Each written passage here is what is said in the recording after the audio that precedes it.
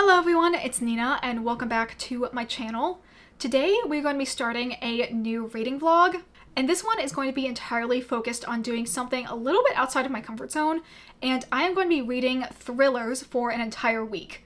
Actually, knowing my usual schedule for filming, it'll probably be a little bit longer than a week, but for right now I'm going to try and do my best to get all the books in this video read within a week time frame. All the books I'm going to be reading in this video are ones I talked about in my recent fall TBR video, which I will link somewhere up above. And two of these books are also ones that I have really wanted to read to get off of my physical TBR. So let's go through and talk about the TBR for this video right now. The first book that I am definitely planning on reading for this video is His and Hers by Alice Feeney.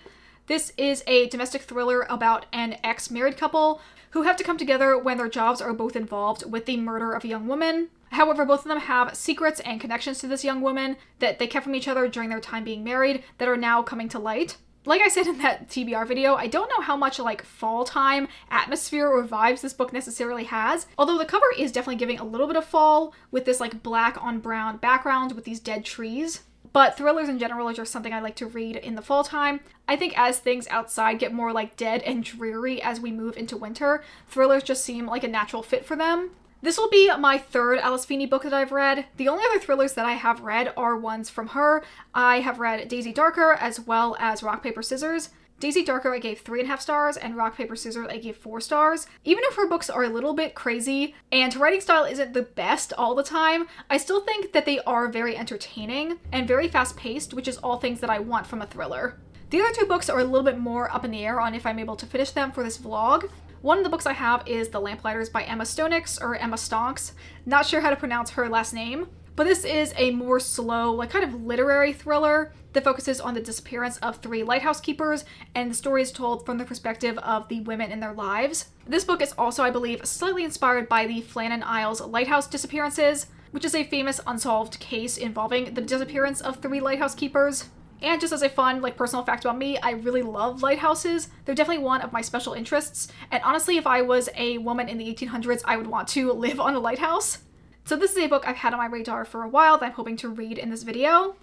And the last book I have tentatively for my TBR is The Red Dragon by Thomas Harris. This is the start of the Hannibal series, which is obviously the inspiration of the movies like Mindhunter and Silence of the Lambs. And more importantly, it is the basis for the TV show Hannibal, which I'm a huge fan of. This is also the only one of the Hannibal books that focuses on his relationship with the FBI and special investigator Will Graham, and the relationship between those two characters is the basis of the TV show Hannibal. And since I love the TV show Hannibal so much, I figured it was only a matter of time before I would want to read the original source material that the characters are based on. I do know this book probably won't age very well. I think it was written in the 80s, and obviously there's a lot of elements in this book that were modernized quite a bit for the TV show adaptation. However, I'm still willing to take a chance and hopefully find this book enjoyable if I can get past some of those more gross, homophobic, or like triggering elements. But this one is definitely the lowest one on my priority for those reasons, and also for the fact that I don't own a physical copy of it. And I do really want to read through some of the physical books on my TBR. So in terms of what we're going to be focusing on, I'm going to start off with His and Hers. I am going to be dual reading this both as a physical book as well as listening to the audiobook from Hoopla, which tangentially related to Hannibal. The male narrator for this book is the actor Richard Armitage, who plays the titular Red Dragon in the Hannibal TV show. And I think he's done quite a few audiobook narrations, always playing like the husband or like male character in Alice Feeney's books, which I think is just like a cute touch. And I've wanted to see what he's like as an audiobook narrator for a while, so I'm definitely going to be listening to the audiobook for this. So this is my rough TBR for this video. I'm going to get started reading some of His and Hers, and I'll come back to you in the next couple days when I have my first update. So it is currently Wednesday. I thought I would have an update a little bit before now, but I just haven't had time to film. Currently, I am a third of the way through His and Hers by Alice Feeney, so I thought I would start off giving you an update with this. I think I gave a rough summary of what this book is about, and honestly, the plot has not expanded too much from that. We are basically following alternating chapters between the two narrators, who are named Anna and Jack. It's revealed, I think, around like 10% of the way through, and this was also something I knew going into the book, that Anna and Jack are ex-husband and wife. And slowly over the course of the story, we started to learn more about what led to their divorce and their like really bad falling out. But both of them are sort of like pulled together again when there is a murder of a woman in a small town where they're both from. Anna is a news reporter and Jack is a like police officer slash like police detective. And in classic like domestic thriller fashion, there's a lot of secrets they both have been keeping that connect them to this recent murder. Like I said, I'm around a third of the way through. The chapters don't have numbers. It just alternates either being his or hers. But I currently am on page 97. So far, I am enjoying this. Like I said, I think before, this is my third Alice Feeney book. And I think currently I place it probably between Daisy Darker and Rock, Paper, Scissors. I think it's better than Daisy Darker, but I don't know if it's as like fast-paced or as addictive as Rock, Paper, Scissors is. It definitely actually has been quite a slow start, just like learning more about the two characters and their background. Actually more so focusing on Anna's background and her relationship with her mother and kind of everything that led her to leave the small town they're from. I've been mostly listening to this as an audiobook, as I mentioned before. And one thing I actually really like is there are some chapters sprinkled in that are from the killer's perspective. And they use kind of like a voice changer effect on that narrator. And they also are alternating between both the male and female narrators so that you kind of don't know who the killer is supposed to be and make their identity more ambiguous, which I think is really fun. I would assume from like the structure of this book that it would end up being that one of either the husband or the wife is going to be the killer. But if it's going to be a third party, I do have an idea of possibly who that person could be. But overall, I am enjoying this. I'm going to continue listening to more of the audiobook and reading it over the next couple days. So that is my update for this so far. Also, I do have a tiny update for the second book I've started, and it actually ended up being Red Dragon by Thomas Harris. Last night, I just kind of wanted to see if I could maybe get a sample of this as a ebook through Apple Books, and I did that and just read like the first 2 chapters. I wasn't anticipating to like this very much, but already with just those 2 chapters, I'm like, oh yeah, we are so back and so into this story. Because reading it is just like making me get pulled back into my time watching Hannibal. And obviously I have that adaptation to kind of imagine all of the characters and like what the scenes and stuff look like. But seeing it written out again is just really fun and just like a new fun way to like immerse myself in these characters and this plot. And it's just really interesting to see the original source material that those characters were expanded on. Because in the book adaptation, Will Graham has only captured 2 like psychopath serial killers. Whereas in the TV show, he's dealing with serial killers left and right. So it's really different to see him and like everything he went through in the book versus the TV show. And just with the 2 chapters I read so far, we haven't yet been introduced to Hannibal. But I'm just super excited to see what their relationship was like in the original book. So yeah, those are my reading updates for right now. My camera battery is about to die, so I'm going to end it off here. And I'll hopefully come back to talk to you in the next couple days when I have another update.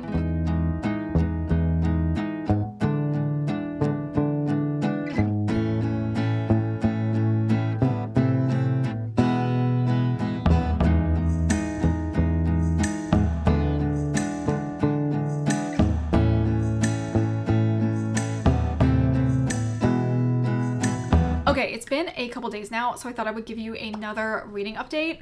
I'm going to talk very briefly about His and Hers because I've only made like a little bit more progress from when I last talked to you. I actually haven't read this in the last couple days, but as you saw in the clip directly before this, I did do some reading of this morning. I'm currently on page 127, which is I think chapter 27. And in the last like 10% since I last talked to you guys, it's been pretty much more of the same. Definitely quite slow moving. I do think we've gotten, just in these last couple chapters, more of an insight into Jack's life, whereas the previous section of the book was definitely more focused on Anna's backstory. And I think we're moving in a direction to start having some more big reveals happening relatively soon, as more like kind of creepy, weird things have been happening to the main characters. So that is my update for reading this. But actually the majority of what I've been doing the last like 3 days has been reading a ton of Red Dragon by Thomas Harris.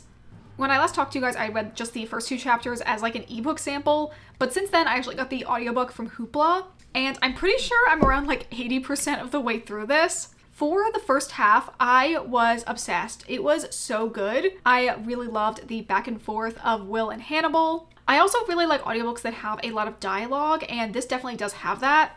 I also thought it was really interesting that there's like such a big emphasis on the like forensic study and all of the like minutia of how they're actually processing the evidence.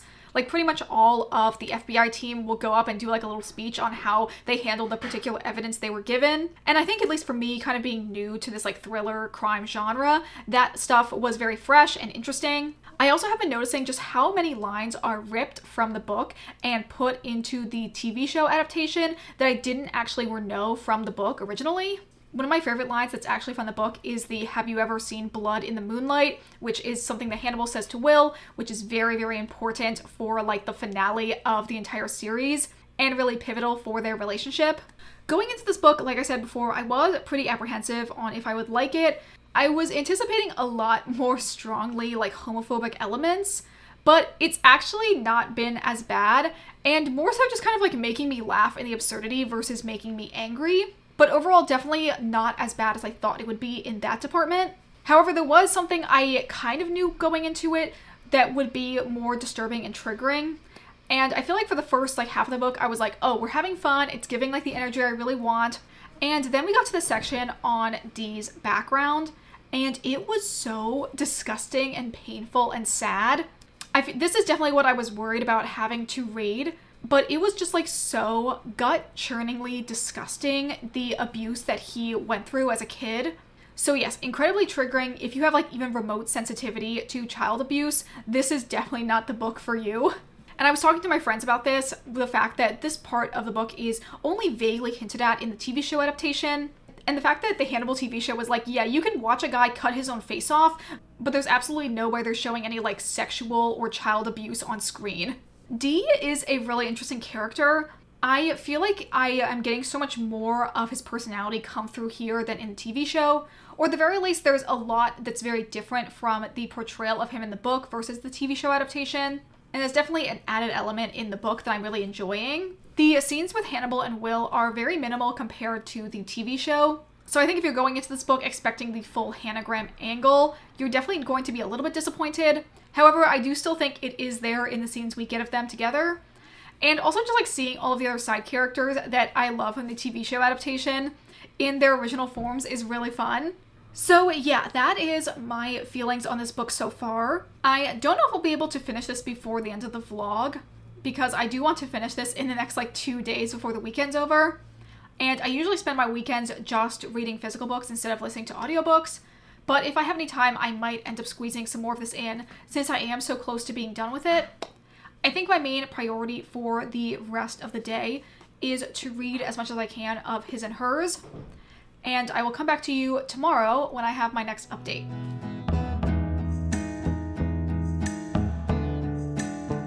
Okay, so it's been like around a week since I last talked to you.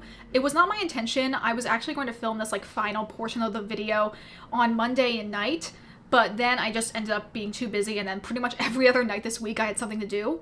So we're doing it now, but between the last time I talked to you and Monday, I actually had finished both of the books I read for this vlog, so I thought I would give you my final thoughts and overall reviews for these books. Let's start off by talking about His and Hers by Alice Feeney.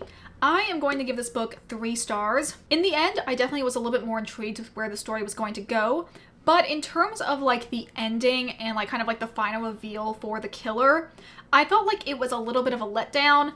And also was both a little bit expected, but also out of left field. I kept on thinking that there was going to be something else deeper to the reasoning for this character doing what they did, and it just didn't really feel that well put together, especially considering some of like the other motives of the characters that we have in the story.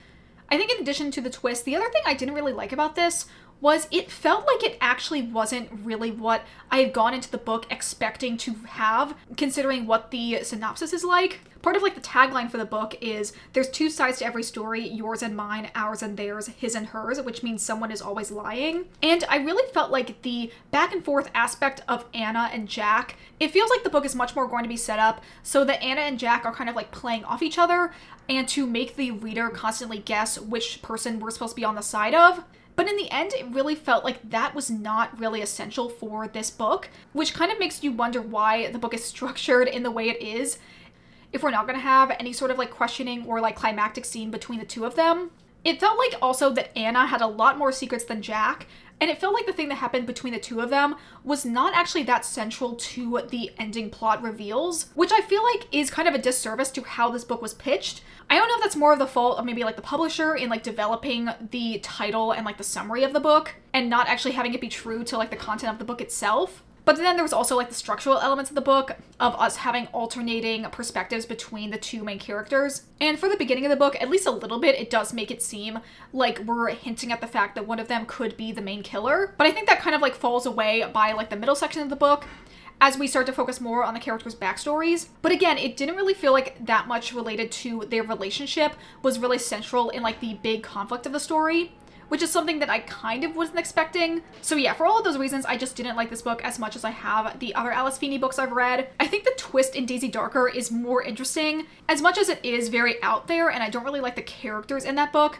Pretty much everyone in that book is like a huge asshole. But I do think Rock, Paper, Scissors is better in creating that dynamic where there is a very unreliable narrator for both of the parties that we're following in that story. And I also feel like the like multiple twists in that one and the overall setting is a little bit better of a book compared to this one. So I think I'm probably going to get rid of this book, even as much as I have like grown to love the cover. I think the design is really nice of this. Actually, speaking of cover designs, I really like the UK cover for this. I know if I love like the typography and like the coloring, but I think the like bracelet that's used for the ampersand is a really nice touch because it is relevant to the plot of the story. I can't really foresee myself rereading this one, so I probably will pass it on.